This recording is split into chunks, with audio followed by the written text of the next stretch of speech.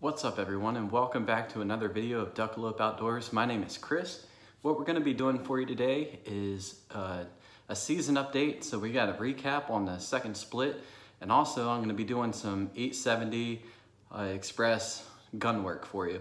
So we're going to be replacing the extractor, the spring, and also the follower. So the first things I want to go ahead and tackle is I went ahead and started making some lanyards and some duck totes. I can make them matching, so if that's something that interests y'all, just go ahead and hit me up. We're on Instagram, so it's Duckalope Outdoors. I can guarantee you I probably sell the cheapest paracord. The other things I started to make is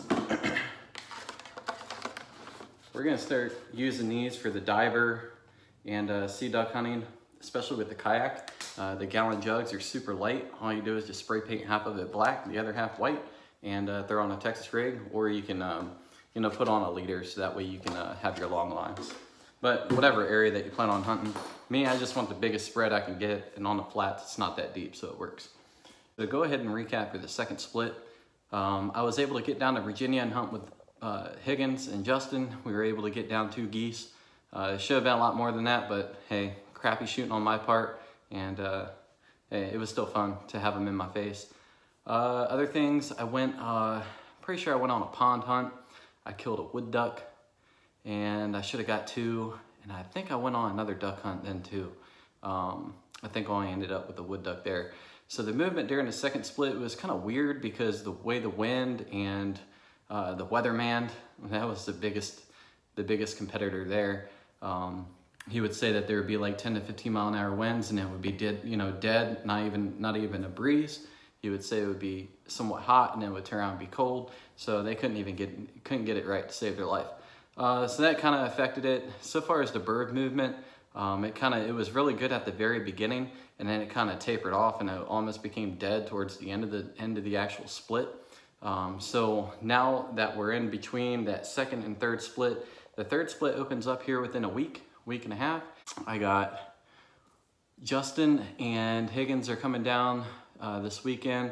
We're gonna hunt Saturday, Monday, and Tuesday, and then I'm going down to Virginia and hopefully hunting that Wednesday as well. Then we have Christmas, and we still have the guided hunt by Soul Drifter Adventures down in Virginia. We're gonna be going out on a goose hunt with him. My family and I are still relocating out to Tennessee, so I'm getting stationed out the 101st Airborne. We have a house selected, waiting to close on that. Plan on getting some hunts in before their season ends.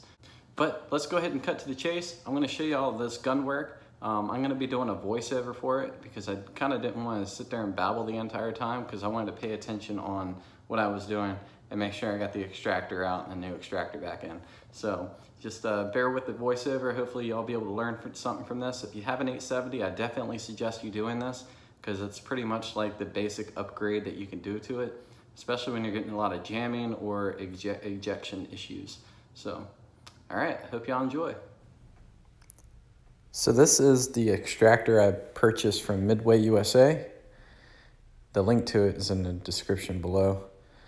So pretty much to get the extractor out, you want to use a flathead screwdriver. You want to push down on a plunger. Be careful because there is a spring back behind it. So you want to push down on it, and with your right hand, you want to pretty much turn it towards the face of the bolt, towards where like the firing pin is. And when you turn it, it will eventually start to pop out. Switch and use your middle finger and hold back on that plunger to keep it from flying out. So to be able to replace it, all you do is just take your extractor and you push down and turn it towards the outside of the bolt, and it'll snap back in place. It's super easy.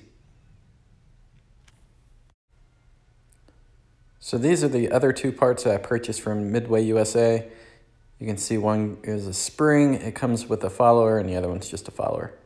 So to go ahead and get down to it, to get the spring out, we've all done work on the 870 before. So pretty much all you do is just push down on it, you twist the little end cap, and it'll pop out. Don't lose your plug, because you don't want the man in green giving you a ticket. All right, so the spring itself, the OEM one is about 6 inches shorter than the replacement. So I'll hold it up there so that way y'all can take a look at it. We all know what a spring looks like. So to be able to get the follower out, you just turn it upside down and the follower should go ahead and pop out there. If it gets hung up, just stick your finger up in there and twist a little bit, because there is a cutout on the side of the followers. And as I'm showing here, the metal one on the left-hand side has the cutout already, so that way it can slide down into the tube without any hang-ups. The other one doesn't have the cutout, so you're either going to have to modify the follower or modify your magazine tube and grind out the little indentation so that way it can work properly. So I'm going to go ahead and use the metal one here. You want to stick it down into the end, give it a little bit of twist so that way it can follow the groove and fall down to the end. I checked it, made sure it was seated correctly. I took my new spring, which of course with it being longer, it's going to be a little bit tighter to get down in there. And like I said, don't forget your plug.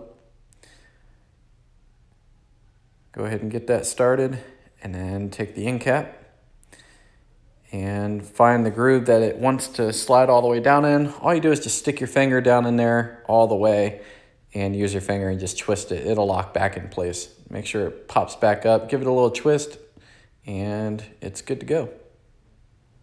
I want to thank you all again for watching. Make sure that you hit the thumbs up, subscribe if you haven't, leave a comment and let me know what you think. And as always, y'all stay safe out there.